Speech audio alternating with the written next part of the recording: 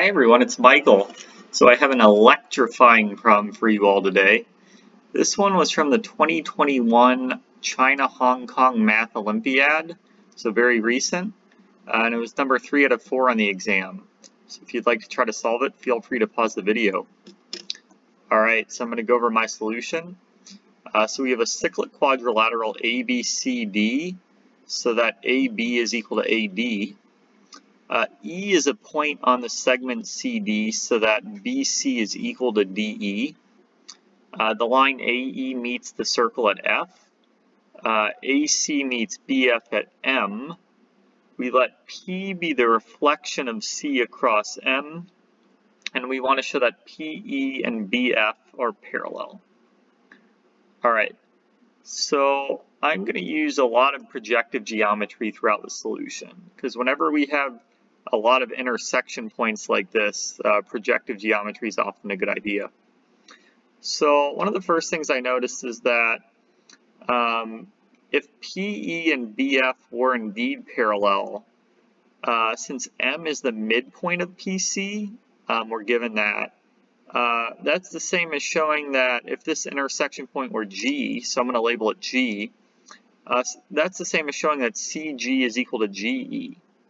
So I think this is kind of a simpler way of thinking about it, really just proving that CG equals GE, and from there, since we know that CM equals MP, that would prove that PE is parallel to BF. Alright, so how do we show that CG is equal to GE?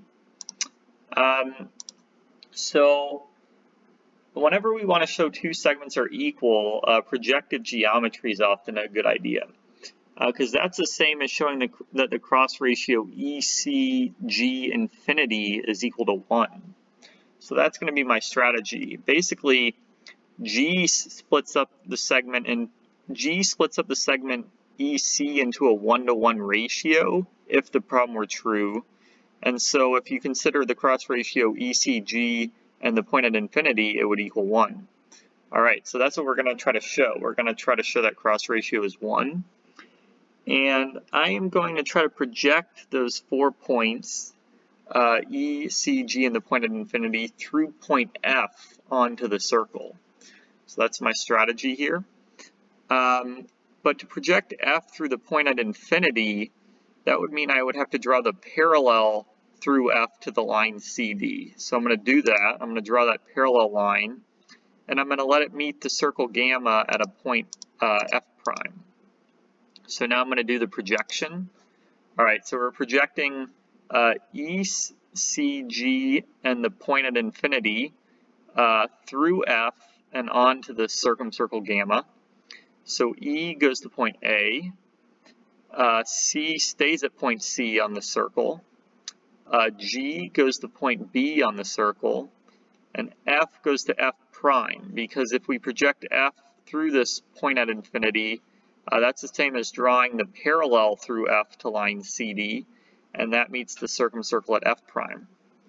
Alright, so we want to show that this cross ratio here is equal to 1. So here is my idea, which I'd seen similar things to this before. So we know that CD is parallel to FF prime by construction. So what I'm going to try to do is, there's a symmetry about the figure. You can see that FF prime and CD share the same perpendicular bisector. So if we reflect the points C and F prime across that perpendicular bisector, we get two other points that are labeled points D and F. And I'm going to try to do the same thing with A and B. So I'm going to draw the parallels through A and B to FF prime. And I'm going to let them meet the circle at A prime and B prime. So all 4 of these segments are parallel. So I'm going to write that out. So AA prime is parallel to BB prime, is parallel to CD, which is parallel to FF prime. Alright, so what I'm going to do is all 4 of these segments have the same perpendicular bisector, which I'm going to call L, and that's because they're all parallel chords in a circle. Parallel chords always share the same perpendicular bisector. And so I didn't draw that perpendicular bisector L, But if we reflect these 4 points across L, the cross ratio would stay the same. So the cross ratio ACBF, well, if we reflect A, we get A prime. If we reflect C, we get point D. If we reflect B, we get point B prime. And if we reflect point F prime, we get point F.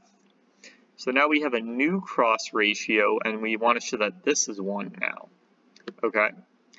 Now I'm going to do a little rearranging of this, and you'll see why later this will come in handy. But if you have a cross ratio, you can just swap the 2 first and 2 last terms, and it'll stay the same. All right, so before I do that, I am going to let AB prime meet CD, and you'll see why I do this in a moment. AB prime meets the line CD at point H. Now I'm going to move over some of the text just to make more room. Okay. So I'm going to swap the first and last 2 points, as I mentioned, for later. So what I want to do is I want to show that this is equal to 1, B prime F, A prime D. So I'm going to project through point A onto the line CD. Okay. So if I do that, B prime goes to H, so I'm just going to write this out. So I'm projecting through point A onto the line CD. So B prime goes to H, which we just constructed. F goes to E.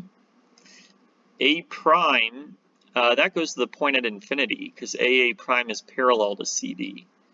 And then D stays at point D because it's already on the line CD. All right, so we want to show that this cross ratio HE, CD infinity, and D is equal to 1. But it's easy to simplify this. That's just equal to DE over DH. Because if we take the segment HE, well, CD infinity, that's infinitely far away, so it splits the segment into a 1-to-1 ratio. And so we just be, this would just be equal to DE over DH, which we want to show is equal to 1. And so we want to show that DE is equal to DH. But in the problem statement, we're given DE is equal to BC. So essentially, we want to show that DH is equal to BC. So how do we do that? Well, if you look very closely, it turns out that we can show that triangle ABC is congruent to triangle ADH. So that's how I'm going to try to do it. And here's where I use the fact that AB is equal to AD. All right, so I'm going to use this fact. So AB is equal to AD, so at least one of the 3 sides of those 2 triangles are equal. And then I'm going to use angle side angle to prove that they're actually congruent. All right, so first, we want to show, first I'm going to try to show that angle BAC is equal to angle DAH. So if you look at those 2 angles and the arcs they intercept in the circle gamma, they intercept arcs BC and B prime D. So if those 2 angles were indeed equal, we'd want to show that those 2 arcs are equal, but that's clearly true because those 2 arcs are intercepted by parallel chords. So if you take arcs BC and B prime D, since BB prime is parallel to CD, those 2 arcs have to be equal. So I'm going to write this out. So since BB prime is parallel to CD, the arc BC of the circle has to equal the arc B prime D. And from there, it's easy to see that angle BAC has to equal angle HAD. So I'm going to write this out. So we have angle BAC, and it intercepts arc BC, so it has to be the same as angle DAB prime, which intercepts arc B prime D, which is the same. And angle DAB prime is equal to angle DAH. Okay, so those 2 triangles ABC and ADH, they share this narrow angle, and it's easy to show that they share another angle too. Angle ABC has to equal angle ADH. That's easy to see because ABCD is cyclic, so I'm going to write this out. So since the angle in a cyclic quadrilateral, ABC, is equal to the exterior of the opposite angle, we have angle ABC is equal to angle ADH. And we're given in the problem statement that AB is equal to AD. So that's enough to show that those two triangles are congruent by angle-side-angle similarity. All right, so triangle ABC is, angle-side-angle congruence, not similarity. So triangle ABC is congruent to triangle ADH. They share a side and two surrounding angles. All right. So if that's true, then that gets us where we want, because that means that BH is equal to BC, which is equal to DE, which would mean this cross ratio has to be 1. All right, so now we're going to start working in reverse. So DE is equal to BC, which we're given in the problem statement, and BC is equal to DH, since those two triangles are congruent. And if that's true, then that means this fraction is equal to 1. So all these cross ratios going back to the beginning are equal to 1. All right, so 1 is equal to DE over DH, which is equal to this cross ratio, which is equal to this cross ratio. And if you trace it all the way back, it's equal to this original cross ratio, ECG, EC infinity. And we noted before that that's equal to GE over GC. That's because G divides E and C into this ratio, and the point at infinity divides it into a 1-to-1 ratio. So it's just GE over GC, and so since that's equal to 1, we have GE is equal to GC. All right, but I also mentioned before that PM is equal to MC, since P is the reflection of C about M. And so that solves the problem, because if GE equals GC and MP is equal to MC, that means that PE is parallel to MG, which is the same as saying PE is parallel to BF. And that solves the problem.